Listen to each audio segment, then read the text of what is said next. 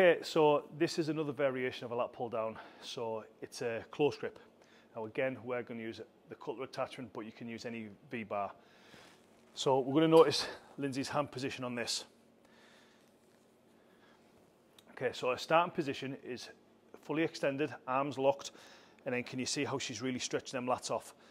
Now again, what she's not going to do is she's not going to come right back and then pull that down. That's not what's going to happen. What she's going to do is take it right to the top. She's just going to bring herself back enough so this rope can pass her nose. She's going to bring it to the top of her chest, and then as she returns it back to the top, she's stretching them lats off again, and she's bringing it down again, and she's pushing her chest to the sky.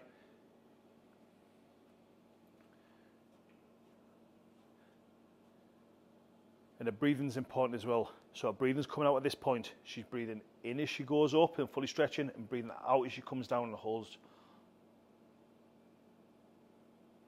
2 more ins. So again, if you take a side position on this, just watch the position that Lindsay's in. She's not leaning back. She's not swinging. She's not getting any momentum into there. This is complete isolation. Do 1 more there, Linz.